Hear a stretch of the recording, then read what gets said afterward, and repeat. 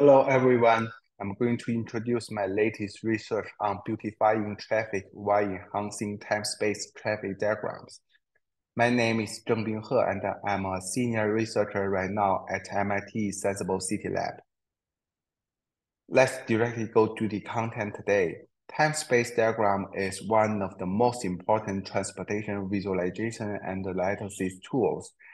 In a time-space diagram, x-axis is time, y-axis is space, and the color represents traffic states. Usually it is speed. We can easily find a lot of research time-space diagram in scientific papers. And almost all travel data center and display platforms employ time-space diagram to visualize traffic dynamics.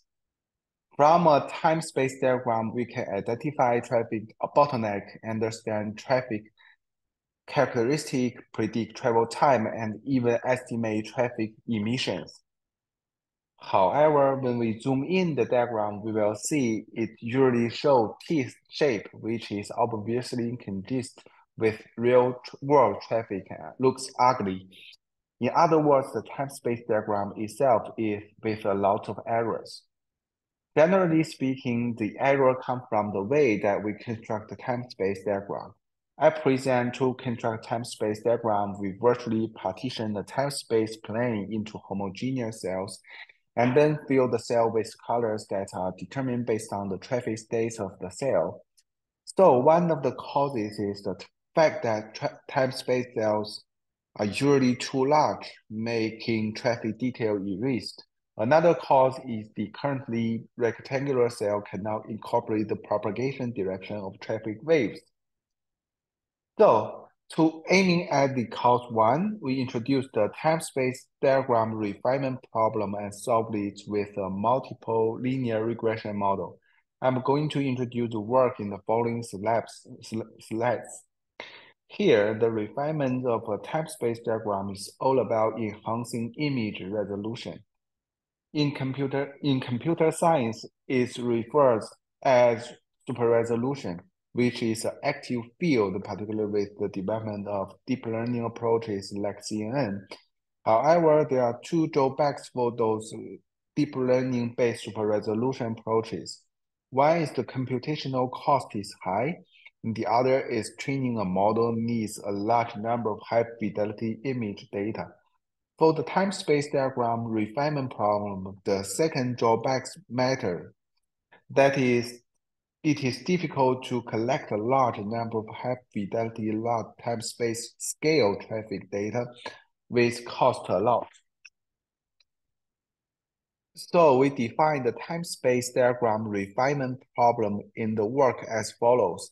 Given a time-space diagram, partition each cell into 4 homogeneous subcells and estimate the traffic speed of the 4 subcells to achieve the goal of refining the time-space diagram by enhancing its resolution.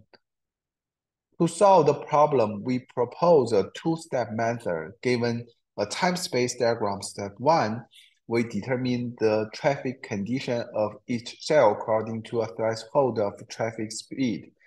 Step 2, for each subcell, we estimate its speed by fitting the following multilinear regression model, where xi is ground truth speeds of cell I and its surrounding cells. pkj is the regression coefficient. There are 4 subcells for each cell, so we got 4 regression models in total. The data for model fitting was collected in 2017 on the 2-lane freeway segment in Japan. The length of the segment is 2 kilometers and the total duration of data collection is 5 hours. The first hour of data was used to estimate the model parameters in this work. It can be seen from the right-hand side figures that the 1 hour data contain both free flow and congested traffic with typical traffic characteristics such as stop-and-go waves. And the maximum speed in lane 2 is slightly higher than that in lane 1. We only take 2 groups of cell size as example to present results and do further tests.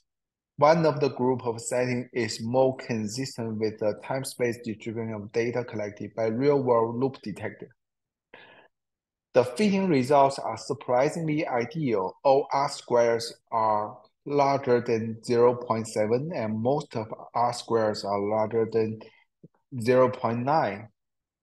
So validation, we employ 3 datasets to validate the proposed simple model. This is the data collected from different time. This was collected at different location, and this one was even collected in different country. It is believed such diversity of datasets could well guarantee the reliability of the evaluation and the transferability of the proposed model. Moreover, we do two tests. The first test is called 1-to-4 test. That is, given a time-space cell, we estimate the traffic speed of its 4 homogeneous subcells so that the resolution of the corresponding time-space diagram is increased 4 times. The second test is stricter. That's on the basis of 1-4 test results, we further estimate the traffic speed of the homogeneous 4 subcells of each of the subcells by using the estimated speed of these subcells. It is very glad to see that the results for all cell size and the two tests are quite ideal because both the MAPE and MAE and MAPE are small. To give a more direct presentation, we plot one of the estimation results. First, this is the high-fidelity trajectory data used to construct time-space diagram. Second, we construct 3 time-space diagrams with different resolution and take them as ground truth. Then we conduct a 1-4 test and 1-4-16 test respectively. Through comparison, we could see the refined diagram are quite similar to the ground truth, no matter for 1-4 test or for 1-4-16 test. More detailed error analysis indicates that the proposed model will not result in large bias in refining some specific traffic states, including the boundary between the free flow and congested traffic conditions. It is curious to know if traditional traffic state estimation methods are competent in refining time-space diagram, although a comparative method that was proposed directly for the refinement problem might not be found at present. To the end, we select the classic adaptive smoothing model to make comparison. It can be seen that the MAPEs result from the proposed refinement method are much smaller than those from the ASM. It's not difficult to understand that the ASM, which is based on a continuous filter, tends to generate smooth, thin results, making a time-space diagram look quite foggy.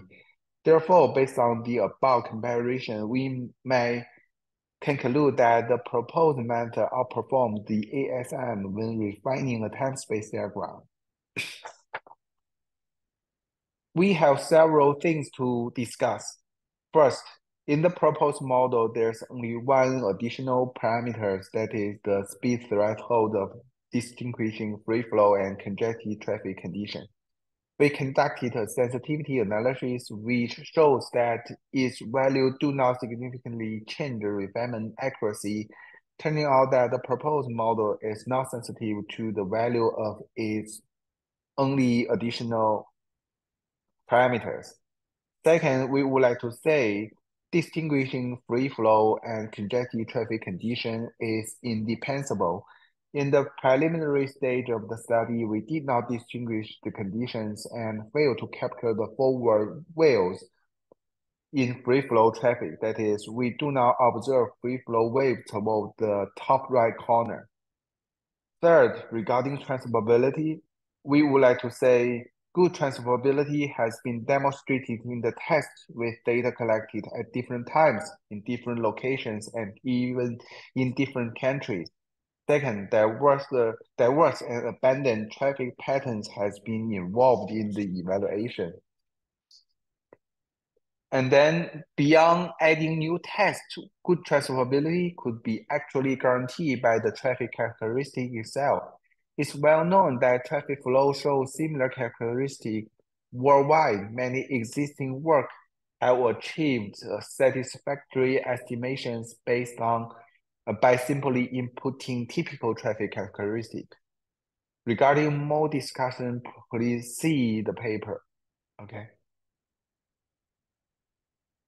As I previously mentioned, another cause of inaccurate time-space diagram is the fact that current rectangular way of constructing time-space diagram does not consider wave speed, which is a key feature of the traffic flow.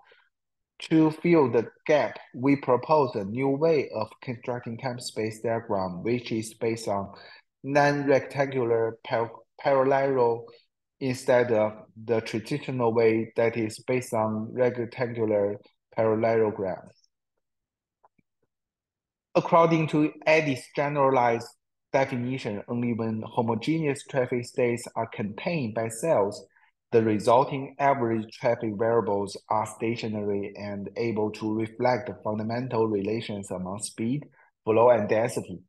Therefore, when constructing the time-space diagram, it is important to make the traffic states contained by each cell as homogeneous as possible. Traditionally, homogeneous RP cells are used to construct a time-space diagram, while we intuitively conjecture that using NRP cells performs better. Comparing those two diagrams, it can be seen that in the case at similar location, NRP cells C and D contain similar complete process of deceleration and acceleration traffic, where RP cells A and D do not. Generally speaking, NRP cells have more chances to contain complete stop-and-go process as well as homogeneous traffic. Although a time stop-and-go process may not be completely captured by an NRP cell limited by its width, the traffic contained by the spatial neighbor NRP cells are more likely similar. It means that the NRP cells are beneficial to capturing similar traffic waves. We directly present the time-space diagrams constructed based by using RP and NRP respectively. It's quite obvious that the NRP-based time-space diagram could reflect the wave propagation towards lower right corner, while the traditional one is more like directly pointing down. It demonstrates the advantage of NRP-based time-space diagram. To quantitatively measure and compare the quality of time-space diagram, we extract travel time from a time-space diagram and compare the average travel time with the ground truth data. Subsequently, we did several tests to compare constructing time-space diagram using RP and NRP. One of the tests is under the condition given 100% traffic information. That is, we have complete trajectory data. Another test is under the condition given partial probe data. It's like the data collected by using floating cars, and we only have the sample data for certain vehicles and at certain time. The results in all the conditions show that the proposed NRP-based time-space construction outperformed the traditional RP-based method using the metric of average travel time. Moreover, we did a sensitivity analysis of wave speed. It's well known that the wave speed is globally between negative 20 km per hour and negative 10 km per hour. Therefore, we made comparison use two wave speed at extreme conditions. Those are negative 20 km per hour and negative 10 km per hour. The results show that the NRP-based method is not sensitive to the setting of wave speed, and it is still outperforms RP-based method. Taking this opportunity, I would like to briefly introduce some of my works closely related to time-space diagram.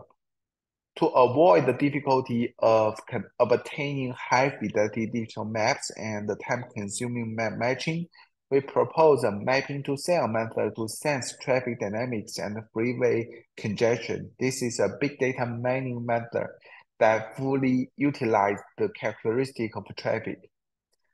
As a companion, we extended the mapping-to-cell idea to urban roads, and the proposed method could efficiently screen thousands of intersections and identify the turn-level congestion to answer the frequently asked question. In the city, when and where does traffic congestion usually occur? This model estimates carbon dioxide emissions directly from time-space diagrams, which better consider traffic dynamics. It opens the gate for estimating carbon dioxide emissions from widely available low-fidelity traffic data. Since the time-space diagram, which is the model input, can be constructed by using varied traffic flow data, such as loop detector data and low-frequency floating car data. Okay, that's all my presentation. Thank you for your attention. This is my personal website, where there's more detailed information regarding my research.